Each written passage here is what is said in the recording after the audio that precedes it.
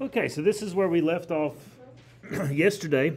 We had just finished talking about how the espionage and the sedition acts led to the removal of certain aspects of American society, particularly people who believe in ideologies like socialism and anarchy. Even labor leaders were removed from American society as a result of the espionage and sedition acts, which was seen as a way to protect our nation's security. So today we're going to start with W.E.B. Du Bois. And W.E.B. Du Bois, we've mentioned him before. He's the first African American to graduate from Harvard.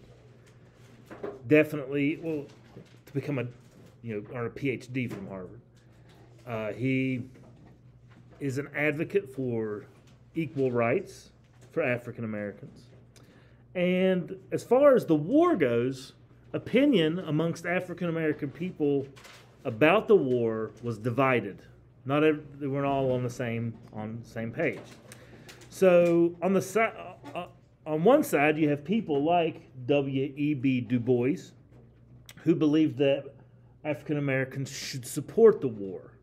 He believed that if black people supported the war, that would strengthen calls for racial justice. Whereas other people, lesser known, like there's this one guy, his name's William Monroe Trotter. He believed that black people were victims of racism, and so therefore they should not go fight and die for a racist government.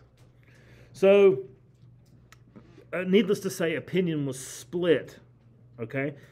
But despite the grievances over the definite racial inequality that existed throughout the United States, most African Americans were on the side of W.E.B. Du Bois to back the war, okay? Now,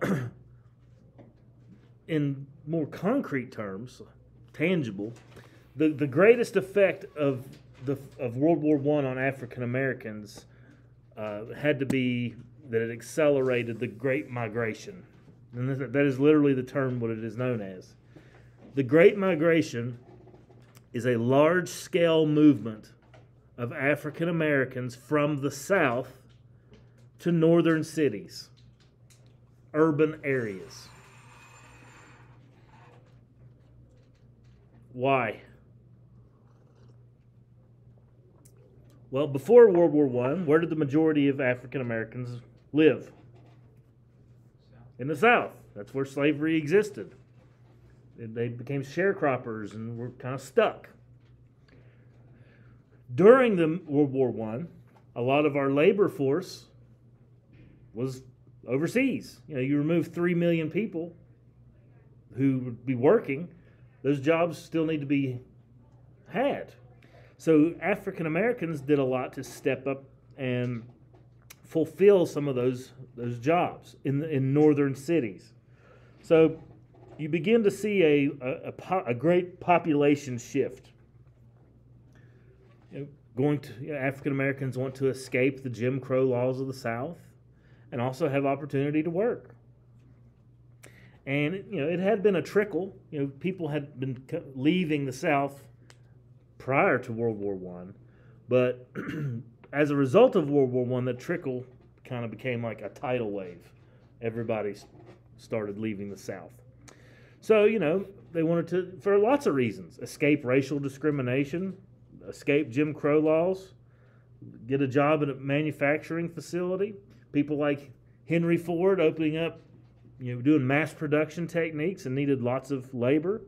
Not to mention work in steel mills, ammunition plants, stockyards, rail yards. So there was opportunity to be had, and they wanted to seize on that, okay? Now, don't think that just because they're leaving from the South to the North that they're escaping all racial prejudice and escaping all discrimination.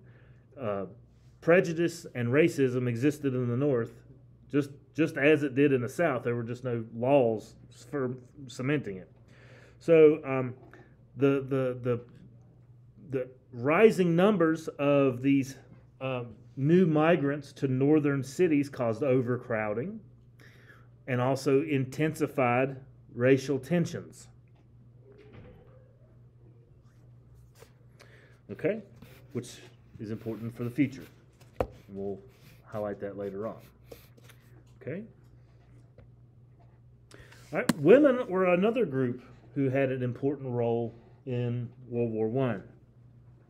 While African Americans were beginning new lives, women moved into jobs that had previously been exclusively held by men. They became railroad workers, cooks, believe it or not, dock workers, bricklayers. They mined coal. They took part in shipbuilding. All at the same time, women are continuing to fill their more traditional jobs as nurses, clerks, teachers. Many women worked as volunteers in the American Red Cross.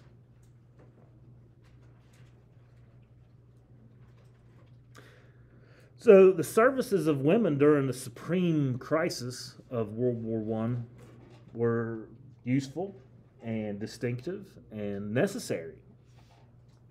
Now, as soon as World War I ended, all those jobs and opportunities evaporated as their men returned home and would not permit them to work. But World War I does a lot to bring women what? The right to vote. The right to vote. Since they're participating in America, in the economy and in government, it bolsters, them fulfilling these roles. It does a lot to bolster public support for women's suffrage or the right to vote. And in 1919, 1 year after World War I ends, Congress passes the 19th Amendment, granting women the right to vote. So women have had the right to vote for like 103 years in America. Okay, so that's a big deal. That's an important thing for women. Obviously, the right to vote, and it all comes out of they stepped up during World War I and gained notoriety and bolstered their support to get the right to vote. Something that they'd been fighting for since the 1840s. Okay, that's when the Seneca Falls Convention was, and it finally comes to fruition in technically 1920. Okay, all right. This is something you should also be familiar with. It was going on around the same time as World War I, and that is a massive epidemic. An epidemic. I don't know why my pictures are so small.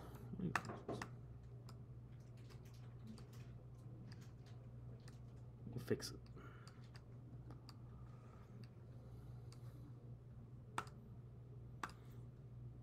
It's a little better. So, yeah, a massive epidemic.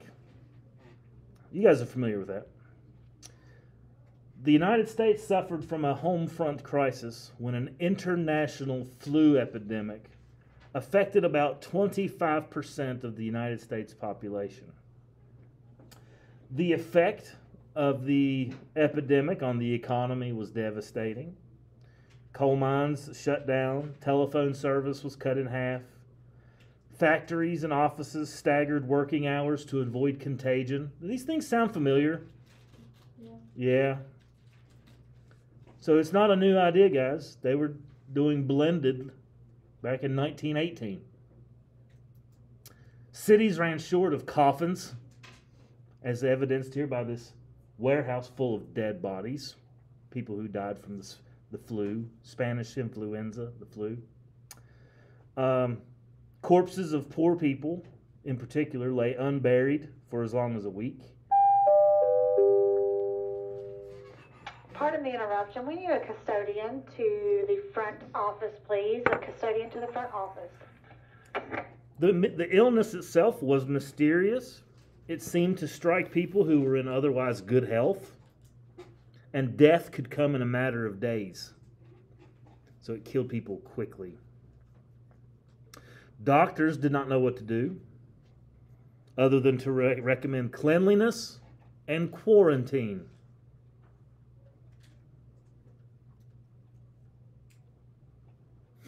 That's what they did.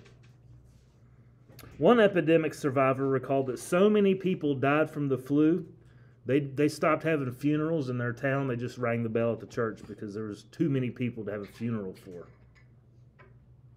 Okay? So definitely a much worse contagious disease. Now imagine that you're in a trench during World War I and somebody gets sick with the Spanish influenza, where cleanliness is not possible. All right? So living conditions allowed contagious diseases to spread even more rapidly. More than 25% of our soldiers caught the disease. So you had a 1 in 4 chance of getting it. There were some units that were affected so greatly that 1/3 of the troops died of it. Some units lost 33% of their men to disease, this one disease. And it didn't matter if you were a part of the American Expeditionary Force or a German troop. Germans fell in even larger numbers than the Allies, possibly spread around the world as a result of the war. All in all, the epidemic killed about 500,000 Americans before it disappeared in 1919. So it only existed for a couple years. Worldwide, this disease killed about 30 million people in 2 years. But much like the war itself, it brought death, but it also came to a sudden end. It just ended. And after the war itself, after 4 years of slaughter and destruction, the time had come for a peace settlement. And Americans hoped that this peace settlement would be known as, that World War I would be known as the war that would end all wars because of the horrific nature of it. We know better, though. That's not meant to be. So leaders of the victorious nations gathered in France, outside of Paris, at the palace of Louis XIV called Versailles, Versailles, to work out the terms of peace. Who does America send?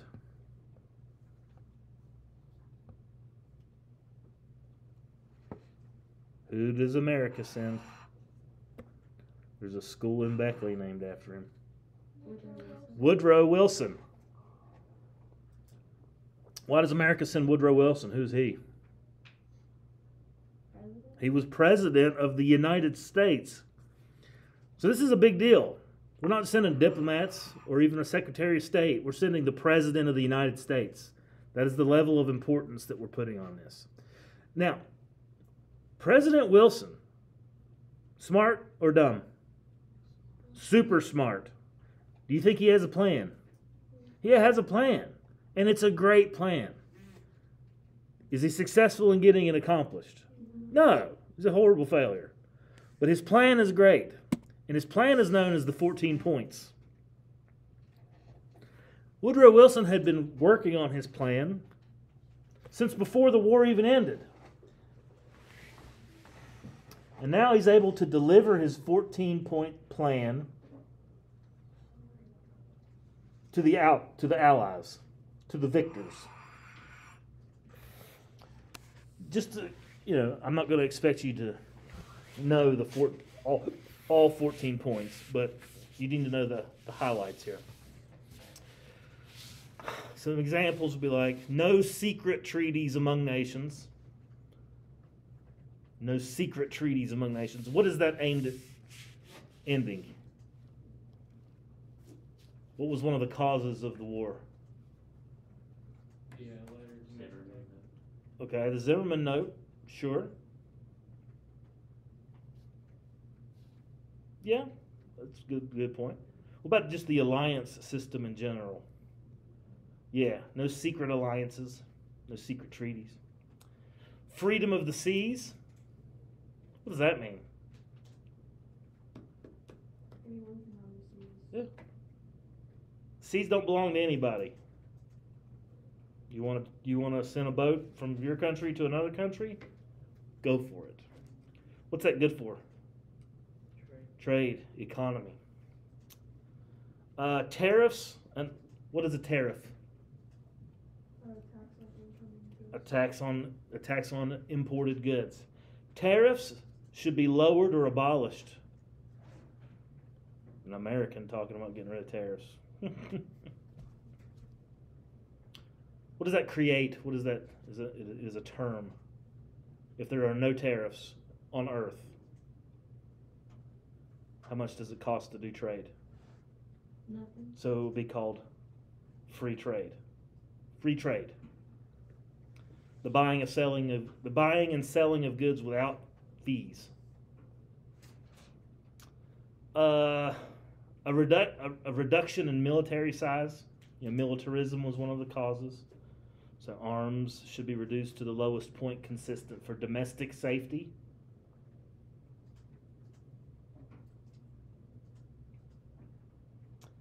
And he also says that colonial policies should consider the interests of colonial people as well as the interest of the imperial nation. So who is this a strike at? Who is this striking out at? Colonial policies should consider the interests of colonial peoples. Who is this intentionally being directed at? Who has colonies? England, France. How about the victors, the other winner? Even the United States. But the United States is trying to rectify that, and eventually does. But this is like, hey, with all the colonies in England, you have India and Egypt, France, all your colonies in West Africa and the Caribbean. You need to start straightening up and treating these people better. You think England and France like that one? No. Now there's like 8 points of his 14 that deal with boundary changes. He's going to redraw the lines of countries in Europe so that people are more lined up by nationality. In other words, he's going to redraw the districts to the different ethnic groups would have their own countries. And the final point called for the creation of the League of Nations. You ever heard of it? What's the League of Nations?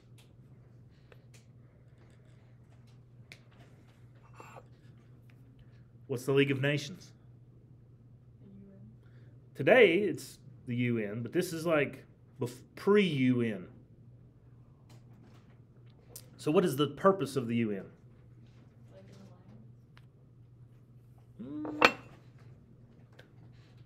Kinda.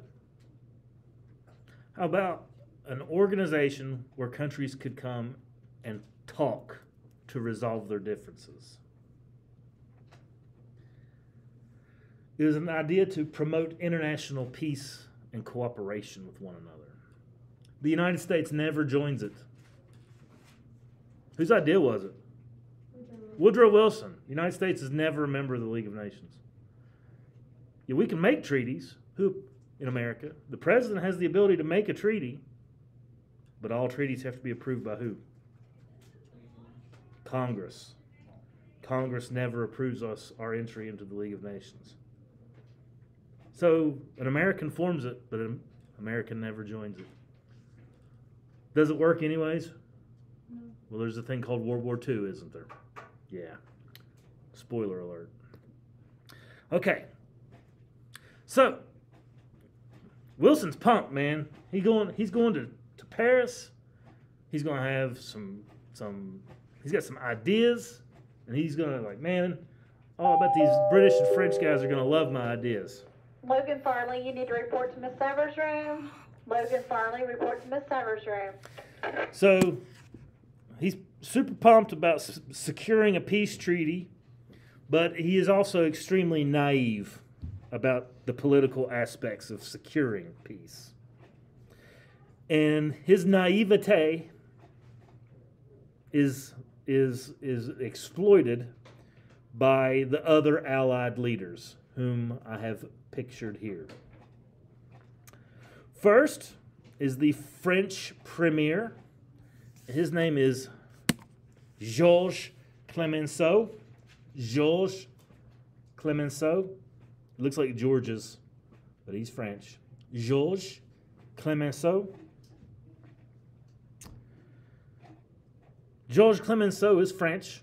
He had already lived through 2 German invasions of France and was determined to prevent future invasions as well as protect the interests of France around the earth.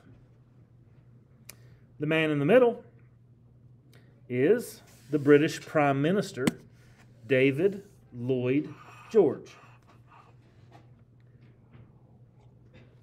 He is a politician who had just recently won an election in England, and his campaign slogan was "Make Germany Pay."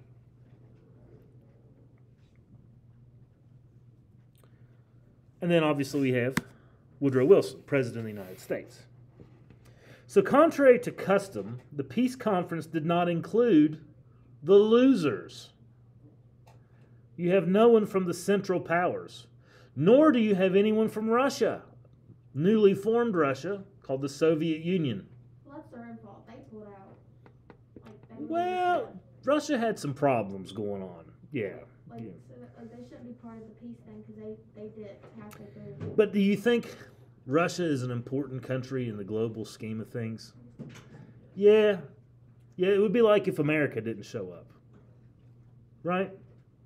Like, leaving out these important powers was one of the problems that happened at the Treaty of Versailles, which is what we're talking about.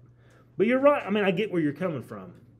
But not incorporating the views of large, powerful nations was one of the problems. So Russia not there, which was under the control of a communist government. None of the smaller allied nations were there.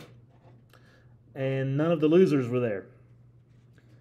So instead, these 3 guys and the Italian prime minister, his name was Vittorio Orlando, they were known as the Big Four. And they worked out the treaty amongst themselves. Now Wilson's got his plan, and it's a great plan. And Wilson, brilliant ideas, but bad politician, unable to accomplish his goals. What does England and France think about the 14 points?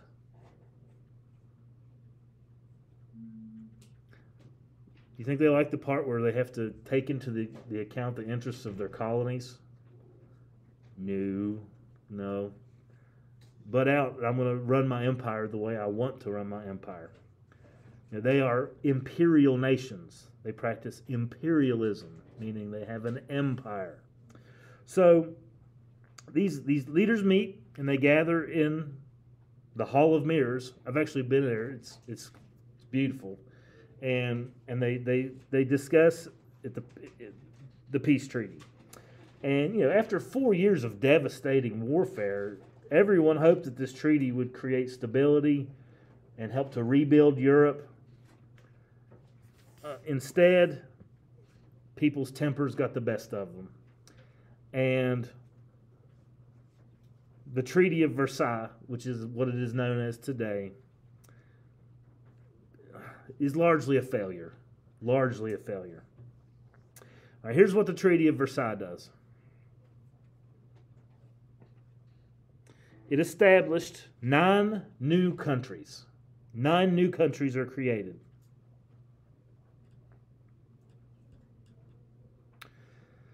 It takes out 5 areas of the Ottoman Empire and grants that territory to England and France as a colony. So it makes one of the losing empires a colony of the winning empires.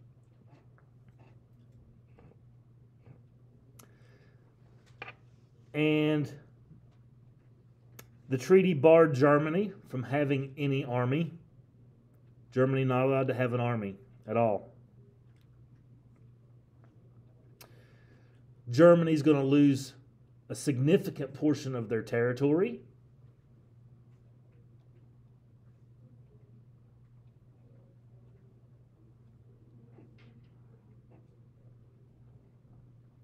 And they're going to have to pay reparations.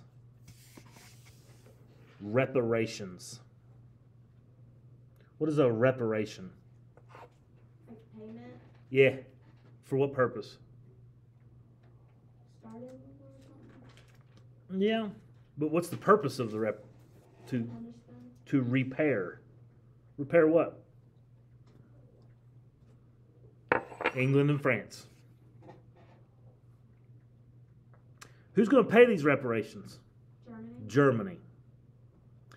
The worst part, the absolute, that's horrible. These reparations are an ungodly number. I've seen $33 billion. I've seen $55 billion. It's an unearthly number. Okay, that is an unearthly number, regardless of what it is. But further, there is the most egregious part of the Treaty of Versailles is that there's a clause in there. It's called the War Guilt Clause. The War Guilt Clause.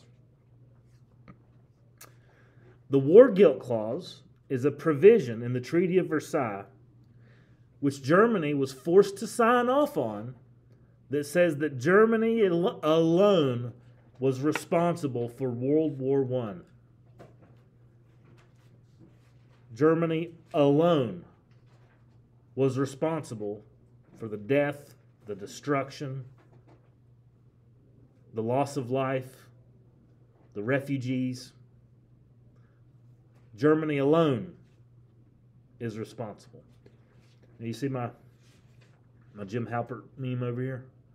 It's the 1919 Paris Peace Conference. That's the Treaty of Versailles. Everyone says it's all Germany's fault, and Serbia's like that. Why would Serbia be like that? Wasn't it a Serbian nationalist that killed Archduke Ferdinand? Wasn't that really the spark that started the war? Was Germany even involved in that? No, they got pulled into it because of the alliance system. But ultimately, Germany gets blamed for everything in writing. And Germany had to sign off on it. This is humiliating to the German people. Furthermore, the Germans had no way to pay huge financial reparations to France and England. And Germany, Germany was trying to be an empire. What colonies they had were stripped from them. So the colonies that they had that could have helped them to pay the reparations bill were taken. Not to mention the entire industrial area that belonged to Germany was taken from them and became part of France. All of this is a result of the Treaty of Versailles.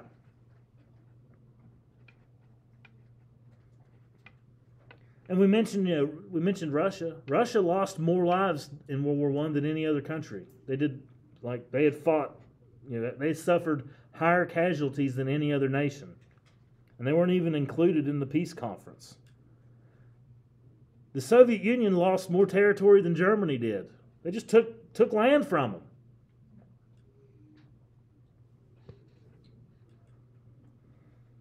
Finally, the treaty totally ignores Woodrow Wilson's idea about the claims of colonized people for self-determination, allowing these colonies to be governments of their own.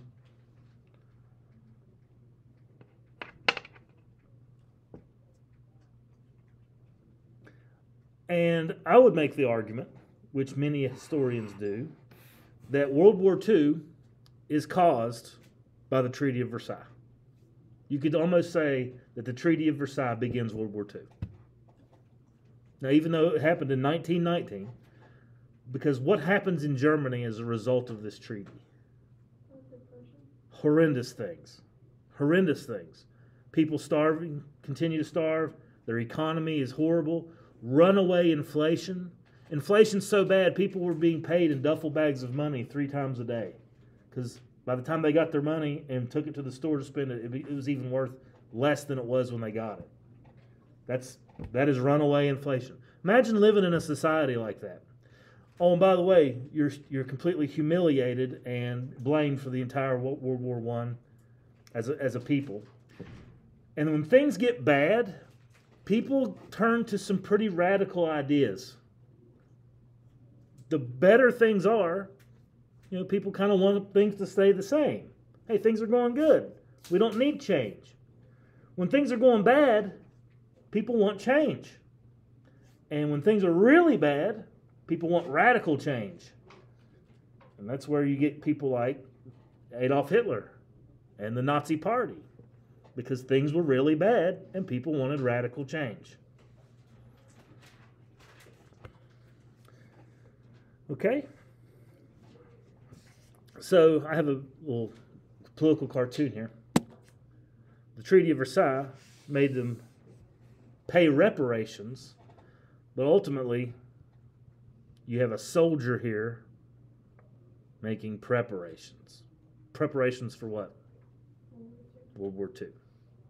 So the reparations, the war guilt clause, the struggling economy, the lack of a German army. They weren't even allowed to have a military. That's humiliating. All lead to World War II, which doesn't technically start for another 18 years, like 1939, when Germany invades Poland. All right.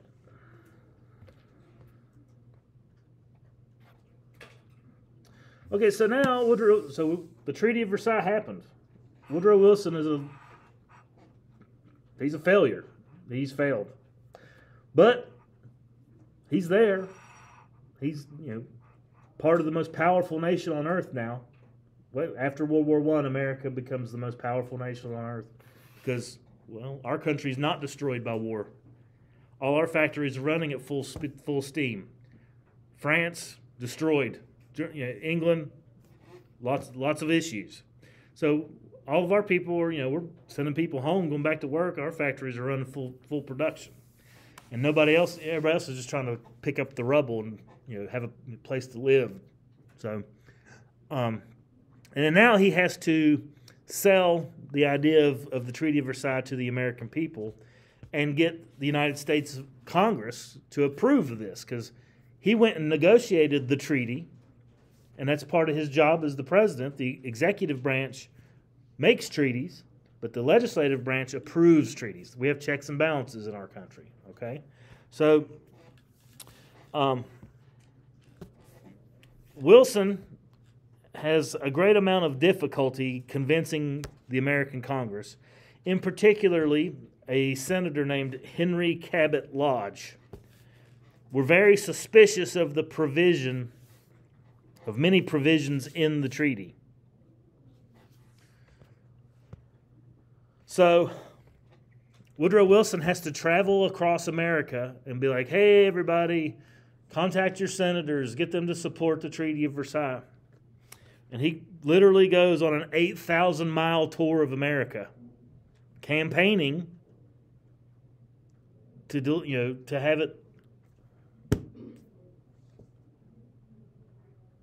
have people contact their senators to approve it. He gives 34 speeches in about 3 weeks, explaining why the United States should join the League of Nations, until October the 2nd, when he suffers a stroke, a ruptured blood vessel in his brain, a stroke, where he lay partially paralyzed for more than 2 months, unable to meet with his cabinet and really unable to speak louder than a thick whisper. So needless to say, when the treaty vote came up in the Senate in November of 1919, Henry Cabot Lodge, that senator, introduced a number of amendments, and ultimately it was rejected. So the United States never ratifies the Treaty of Versailles, never becomes a member of the League of Nations. Woodrow Wilson does not die in office, but he is basically incapacitated. Doesn't his wife do most of the work? His wife does a significant amount of the work. Because she would just be like, she would have the meetings, and then she would like, well, I'll go talk to Woodrow. I mean, he just had a stroke. He's not really even able to keep up with all this information. So she, for all intents and purposes, is the President of the United States, making the decisions. So, poor Woodrow. The Treaty of Versailles caused him to stroke out. Literally. So, eventually, once Woodrow Wilson's gone, the United States signs a separate treaty with Germany, acknowledging that the war is over. Woodrow Wilson's no longer president at that time. But the United States never joins the League of Nations. But we always did send an unofficial observer at the meetings. But we had no power, no voice within that organization. Okay. Questions on the League of Nations? Questions on the Treaty of Versailles? We will talk more about the Treaty of Versailles later as well. It's that important. Okay. All right, so we got like 8 minutes. We'll go ahead and wrap it up for today.